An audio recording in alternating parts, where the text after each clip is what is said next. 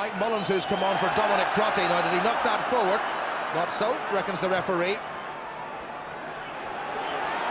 Dennis Hickey all on his own, he's got a bit of room.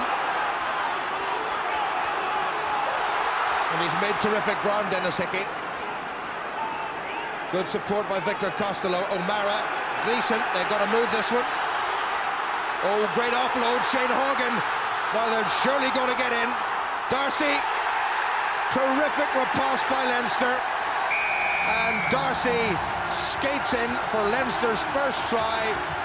And this game may have turned itself on its head. Well, that's what they needed. There was a counter-attack that ultimately led to it.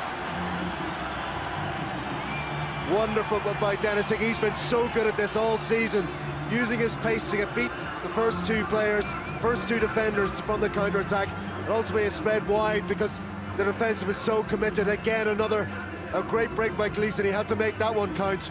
Horgan this time breaks through again, but sees Darcy wide, uses him wisely, and he finished that well. Gordon Darcy, who got his first Irish international cap at the age of 19 years old, gets in for what is going to be a really, really crucial try.